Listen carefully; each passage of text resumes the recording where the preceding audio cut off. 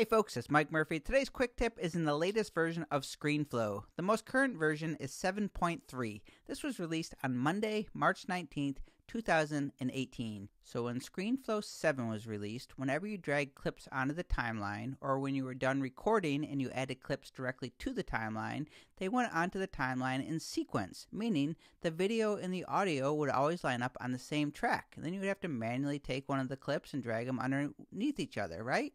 I found that to be kind of a pain.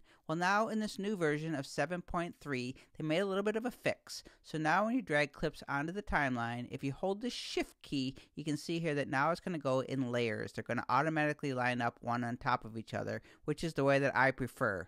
So if you just drag it on without doing anything, without holding the shift key, if you drag clips on, you can see here they're going to line up in sequence on the same track. If you hold the shift key when you're dragging two clips on, now they're going to line up on top of each other.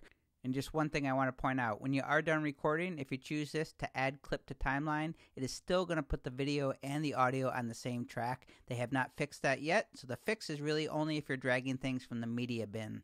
So the quick recap, this is version 7.3 of Screenflow that came out on March 19th, 2018. If you drag clips over from the media bin and don't do anything, it's going to put the video and the audio on the same track. If you drag the clips and hold the shift key, then they're going to line up the audio and the video one on top of each other. My name is Mike Murphy. That is your quick tip.